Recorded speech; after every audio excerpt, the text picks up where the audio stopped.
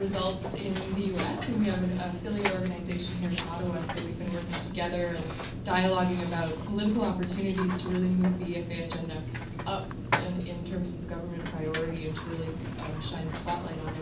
It's actually a really interesting day because I feel like we've started at the very micro level, at the very local, and we have sort of progressively moved to look at national and the role of CIDA, and now I'm going to talk a little bit about really at the macro level. So what the international aid architecture currently looks like, and then kind of how that is a container for really revitalizing country-led processes that actually put implementing governments in the driver's seat and really provide a space for those local needs to be expressed and met, so that they're effectively implementing our aid and our aid flows and aid programs in a way that gets results on the ground. So the other nice thing is that we have already had a few others reference some of the elements of the international aid architecture, so I can breeze through the first slides rather rapidly. This is just an overview of what the EFA Compact is, really starting in Jump 10 in 1990, without much accomplishment until 2000, and then the Dakar Framework for Action, which is now sort of 8 years on. So this framework is really what has provided the mutual promise to achieve education for all, to provide the kinds of resources both domestically and from external sources of financing to actually scale up education and provide the opportunities for children with learning needs. The 6 goals, of course, which you're all familiar with by now. And of course the scope of the problem, which there are multiple copies of the GMR outside, so I'm sure if you haven't read it yet that you will, and you'll be very familiar with the range of issues we're facing and the kinds of numbers we're looking at when we look at who is out of school, who has learning needs, and what's being done to really meet them. So financing education, and I want to just say that we obviously are aware that financing is not the only issue. It's not just about more money. But we start there, and then we move on to how we can actually spend that money in a way that has results for the beneficiaries of aid, which really should be the center. The financing gap is between $11 billion if you're looking at really just primary school, and up to $16 billion estimated by DFID.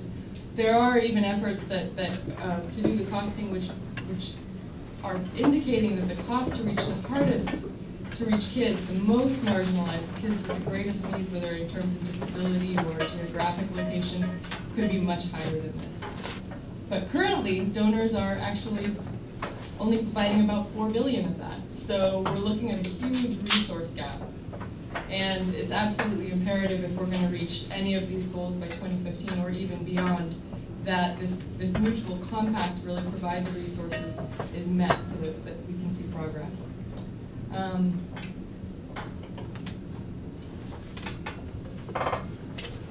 So I wanted to kind of raise the question, is the global compact failing?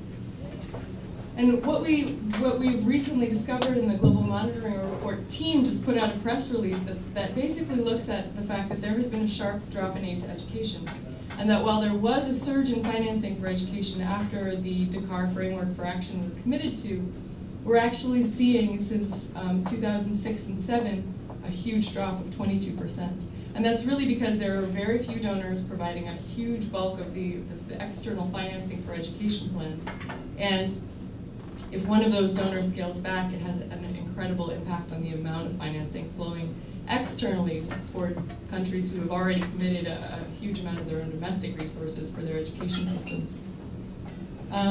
So what we're looking at is really a drop of about $1 billion last year. But even worse than that, I mean, these are the latest figures. We don't know yet for 2008. But as we're all aware, we are in the middle of an economic recession, a global financial crisis. And what this means for education is there is really a triple hit when it comes to kids and kids learning. Because essentially we have expenditure cuts and income levels falling. So both at the level of government with decreased fiscal revenues, they're going to be cutting back on the kinds of social sector services like health and education. These are usually the first to be scaled back. But at the household level, families who are losing jobs, losing out on income, are going to have to scale back how much they're spending on items like school fees and uniforms and transport. And then for the child themselves, they're more likely to be taken out of school so that they can help at the house, so that they can join the labor market, so that they can supplement the kind of income and resources that families have in order to get through a period of constrained resources. So what we're looking at is a serious threat to education. There's been a large amount of progress made since 2000 with increasing numbers of children completing school and learning and going on to secondary school. But we are actually at a critical point where not only have donors been scaling back on their aid, but now we have a fiscal crisis, and that's hitting kids even harder. So what we have is a serious threat to the progress that's been made, and actually we're facing a possible reversal in progress. So in the midst of all of this,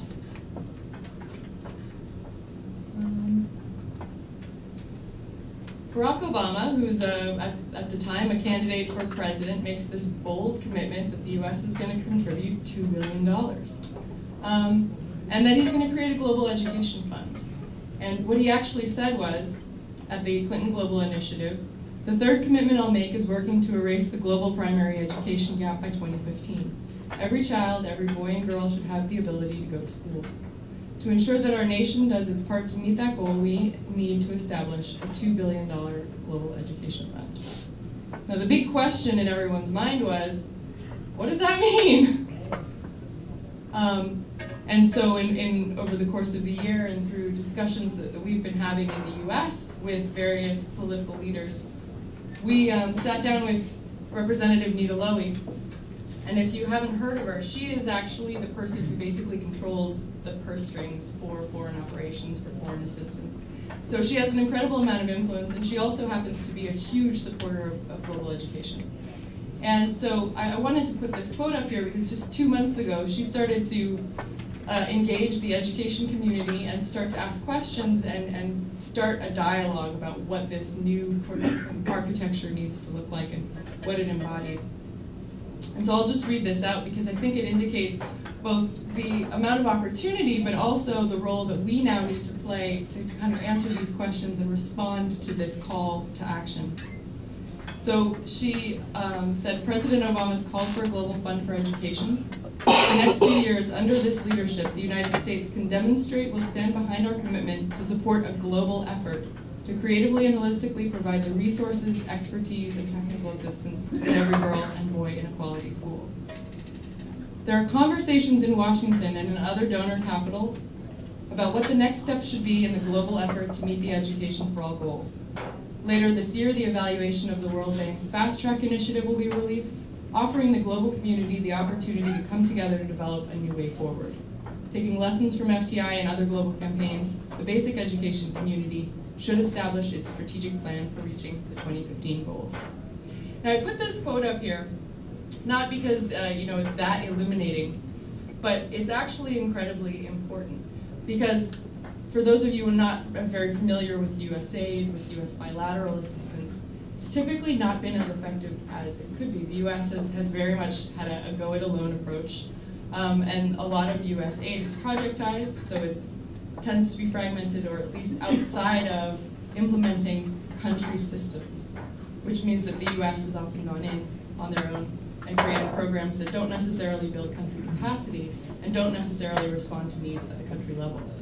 So the fact that we now have the ranking member of the Foreign Operations Committee on Appropriations saying the US is discussing with other countries a multilateral effort for the US to basically re-engage with other donor countries and with partner countries on the ground to improve the way that the US is implementing its basic education strategy.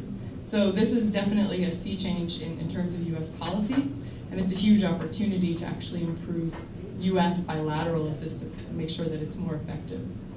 Now, this is also significant because although the US and its go-it-alone approach is necessarily, we need to be skeptical about the US kind of railroading and deciding how basic education or any development assistance should be done. Actually, the fact of the matter is that the US does control, or at least until this recession, about a third of the world's economy.